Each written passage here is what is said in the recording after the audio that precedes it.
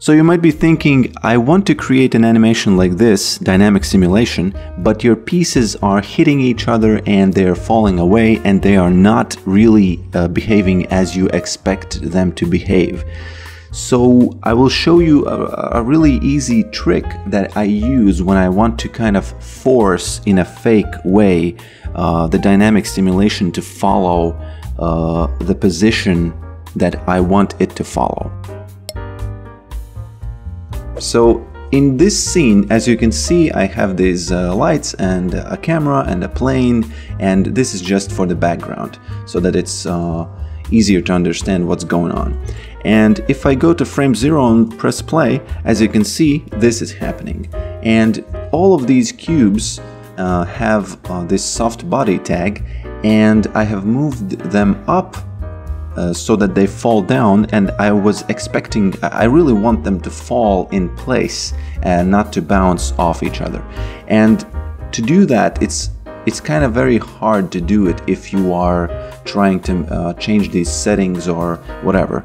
So there's a really interesting little trick that I use to force them in place. So what I'm gonna do is I'm gonna move them down to their original locations so that I can see that they are fitting nicely, and I usually leave a little bit of a gap because for simulations, especially soft body simulations, you have to leave a small gap because then the simulation just works better. Now if I press the play, as you can see, nothing's happening because, well, they are already in place. So what you can do here is you can select all of these cubes, you can search for a fracture, hold down Ctrl Alt Enter, so this will become apparent of all of these, and now you can add a Step Effector, and you can disable the scale, enable this position, and increase this to something like, well, whatever you want. In my case, I'm gonna do this.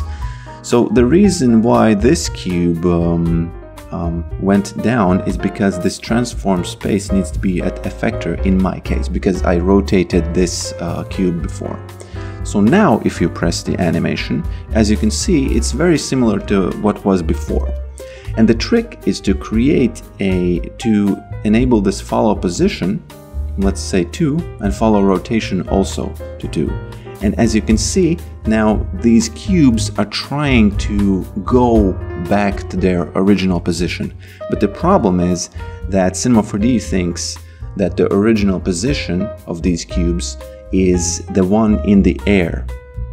So what you can do to fix that, you can very simply click on the Step Effector, you can go to frame 1, you can click this, create a keyframe here, and on the frame 0, you can change this to 0 centimeters, and now if you press the animation, you can see that they are already trying to go to their original positions.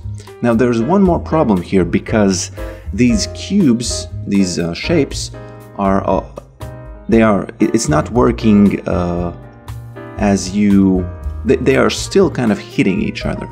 So what you can do, one more thing you can do, is take all of these collision tags and change this friction to, let's say, 10%.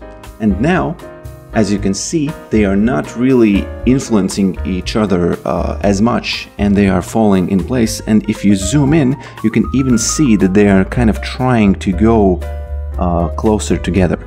And you can change these settings here, because you can change these settings to whatever works for you. And that's it. That's how easy it is. If you like this, if you learned something, then you know, please share this video.